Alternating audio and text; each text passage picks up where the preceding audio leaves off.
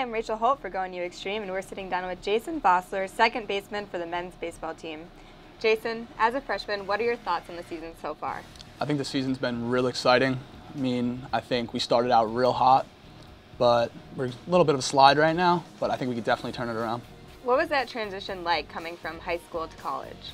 I think the difference between high school ball and college ball was that college ball is a lot more time consuming. You have more practices, more lifts, and you're juggling schoolwork more with baseball, so it's a lot more time consuming, but I think it's a lot more fun.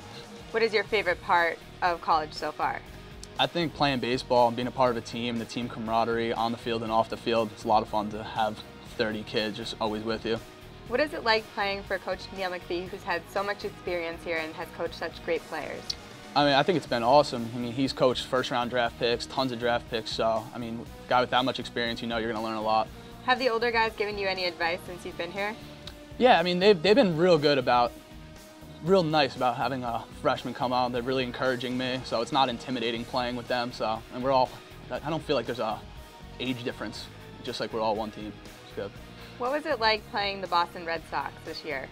That was an unbelievable experience to be sitting in the dugout and looking over and seeing some of your favorite stars from your childhood and stuff, and then playing in front of 10,000 people. That was an experience I'll never forget. What are your goals for the season?